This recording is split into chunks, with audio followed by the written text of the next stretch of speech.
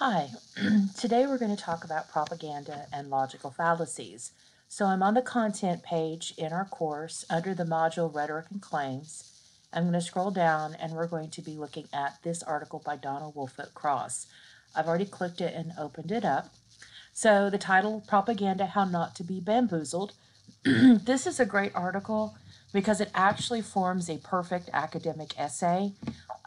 And so we're going to be looking at it not only for what she's talking about when it comes to propaganda, but how does she present that information in a way that develops the idea and really sets up the topic for us. So here in this first section, this is our introduction. And so easily we could have just made this one large paragraph instead of breaking it down into small paragraphs, but that's what she did. So one of the first things she did was she discussed what propaganda is. And so defining is a really important part of an essay if you're really focused on a term and how people either don't understand it or don't recognize it. And so one of the things that she tells us about propaganda that might be surprising to a lot of people is that it isn't bad. It's neutral. It's what people do with propaganda that makes it good or evil, right? And so she says right up here, she defines it, propaganda is simply a means of persuasion, and so it can be used for good causes as well as bad, right? And so in the next section here of her introduction, she's now going to make that connection to the readers' lives, because that's part of what you do in the introduction. You identify your audience in a subtle fashion, and then you show them why this topic is relevant to them, what's been happening that makes it something that they should pay attention to. And so she does that by saying that, we are all affected by propaganda. She says, for good or evil, it shapes our lives on 1,000 subjects. And then she kind of gives us this nice range of things from toothpaste to who you elect when you go to the polls. So she shows us that it's the mundane, everyday stuff, but it's also the really important things like voting for a president or something. Then she tells us, how does it work? All right, so she says it's like magic. It tricks us. We're looking over here to the right when to the left, the magician is, doing something that deceives us. And she says that propaganda works best with an uncritical audience, right?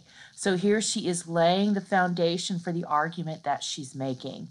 And then she throws us a big one. She says Joseph Goebbels, propaganda minister in Nazi Germany, wants to find his work as conquest of the masses. And so, she is telling us what's at stake here, that it's not just about toothpaste, that propaganda can manipulate people in such ways that they would commit the atrocities that happened in Nazi Germany, right? And this, again, is how she is trying to show us why it's so important that we aren't bamboozled, as she says in the topic, right? She says the masses would not have been conquered, however, if they had known how to challenge into question, how to make distinctions between propaganda and reasonable arguments. So this is what people need to be able to do to protect themselves from being conquested or conquered or fooled, right? So in this last paragraph, we kind of have her thesis, right? And this is a professional essay. So professional essayists, they get to do things a little bit differently than we do in academia. They have a little bit more room to play. So she doesn't have just one sentence. So it says, people are bamboozled mainly because they don't recognize propaganda when they see it.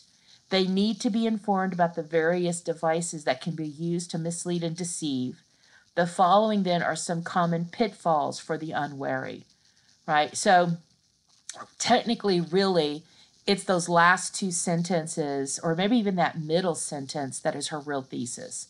People need to be informed about the various devices, and here are some, right? So she's kind of spread it out over a couple of sentences, but that's what her thesis is, right? That here are some devices, and if you can pick these out, you'll be less likely to be bamboozled, right?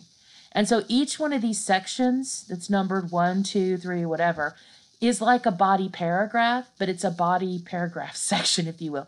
She has split this into smaller paragraphs, but really it functions exactly like the MEAT method that I use in this class that's in your academic essay master guide, right? So she gives us a heading. Now, we don't do this in academic essays for MLA style. So please don't follow this in terms of how you're supposed to do your essays. But she gives us this, right? And so our first sentence with that label right here, right, because she refers to it as its title suggests, this is her topic sentence. So as its title suggests, this device consists of labeling people or ideas with words of bad connotation. So she's defining the term name calling in the first part, right? And then she tells us, she explains, well, what does that mean? What is the propagandist doing when they're using name calling, right? She then moves into this next section where she's now explaining about how it works, right? She says bad names have played a tremendously important role in the history of the world. They've ruined reputations and ended lives. So she's kind of explaining how, the function of name calling and that it's an old technique, right? Then she gives us more explanation that involves some evidence, some examples, right? Now, Cross is an expert in this field, so she does not use research. She uses common knowledge of these. Her definition of name callings is just a generic definition that she uses her own words, but nobody owns the definition. So because she's an expert, she doesn't have to use credible sources. She's really relying on ethos here. But, she could have easily given us real examples from, sources that she could document. She could have given us some, expert information, that she could have cited. But because she is an expert, she just relies on common knowledge. So if we see here, she says, name calling can be used against policies, practices, beliefs, and ideals, as well as against individuals, groups, races, and nations. It is at work when we hear a candidate for office described as a foolish idealist or a two-faced liar, etc., right? And then she actually gives us some more specific kinds of examples, right? Congresswoman Jane Doe is a bleeding heart, or senator is a tool of Washington. So again, she doesn't give us real examples. She gives us typical examples, right? So then in her last paragraph then is kind of her analysis. The point here is that when the propagandist uses name calling, he doesn't want us to think, merely to react blindly, unquestioningly. So the best defense against being taken in by name calling is to stop and ask, forgetting the bad name attached to it, what are the merits of the idea itself? What does this really mean anyway? So when you see the way this paragraph works, we have our topic sentence up here. We have explanation, right? Then we have examples. And then our analysis here is, okay, so what are we supposed to do with this information?